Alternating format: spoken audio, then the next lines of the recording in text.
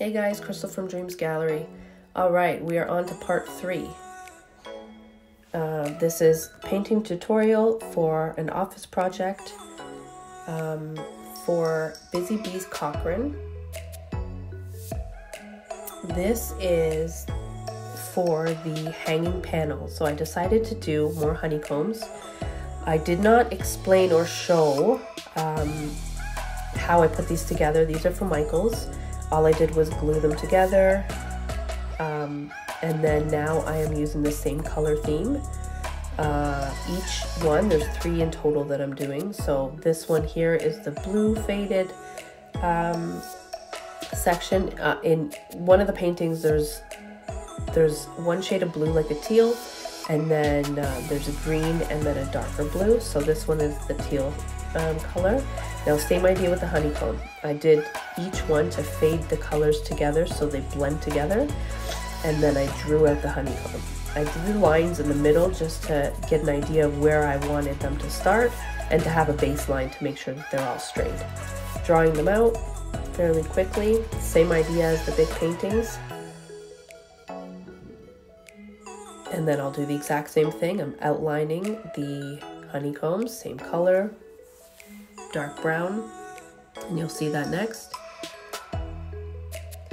So quick outline, and again the exact same pattern. So then I'm going to use, next you'll see us using a white highlight. Now it's obviously much smaller, so you're going to see that it's not nearly as detailed.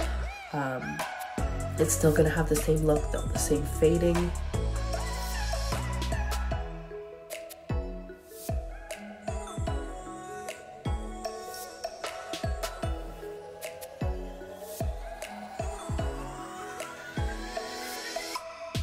Here's the outline of the shading.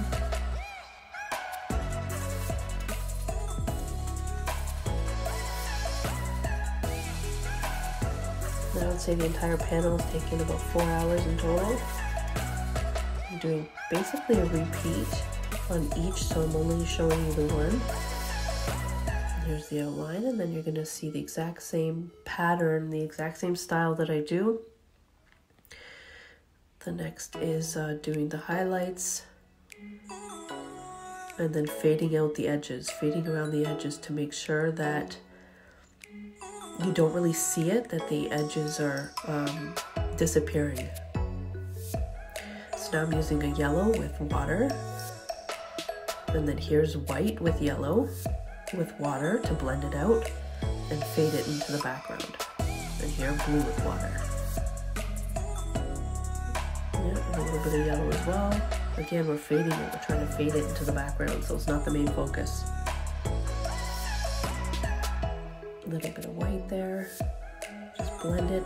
A lot of this I use with a dry brush, so when I'm doing this blending, I try to do dry brush. It's dry, but it's got some paint on it. It's a different technique, and you really get that kind of rustic look. Yeah, so fading it even more, making it just a little darker. So now we're doing that different shades, different areas that are a little darker and brown to give it that dirty look. That's what I call it, dirty look. And a little bit of the white as well.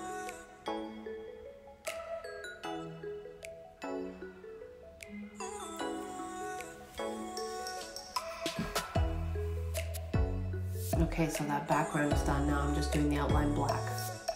The entire outline. And the back as well. Black is always a nice outline. It really does show the detail of the picture. I find black is always the best for a border or an outline. That's why you can't see that. I'm just doing the sides there.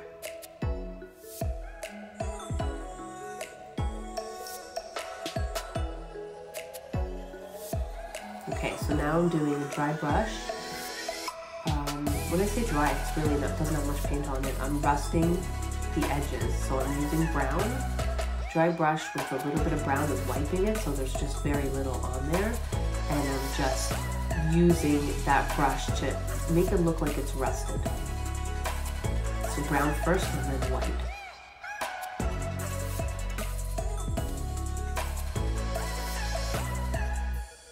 The rustic look goes well with these honeycombs.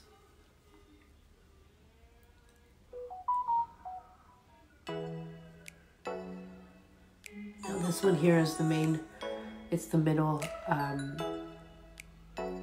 honeycomb, and it has the logo in the middle. It's the actual logo for the Busy Bees. Again, rusting all of the edges. Now there's all three. And that's it. Now you're going to see the final products on the final video. Thank you for watching.